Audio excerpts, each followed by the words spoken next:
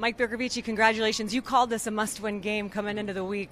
What does this say about your team and where you guys are at that you were able to pull this big win off on the road?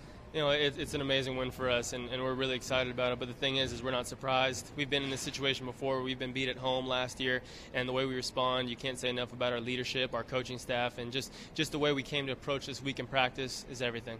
It seemed like, obviously, there was a lot of criticism. It seemed like you guys couldn't quite get your rhythm through the first 4 games. What was the difference out there today? I think the difference was tonight, like I said, the way we practiced was unbelievable. You would have thought we were in the middle of fall camp the way we were hitting, but we really stayed true to ourselves.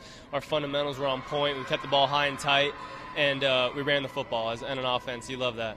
You were running the football. You were doing your best Taylor Kelly impression out there. Take me through that 34-yard touchdown run. What did you see? You know, I mean, we schemed it up all week. Coach Norvella told me it was going to be a touchdown, and the offensive line did a great job. We communicated the play perfectly, and you know, amazing things happen when you trust your coaching. Shout out to the offensive line. Absolutely, Nick, V, Christian, Evan, Billy. I love those guys. Last thing I got to ask you about, Kalen Ballage. How about that final touchdown run? He had maybe 9, 10 guys with him? No surprise. I think every fan in the entire stadium was like, that was one of the most amazing runs I've ever seen in my life. But to us, that's just what Kalen does. It doesn't matter how many people you have on him. Kalen will keep those feet chugging. All right, Mike, congratulations. Enjoy this one. Thank you very much.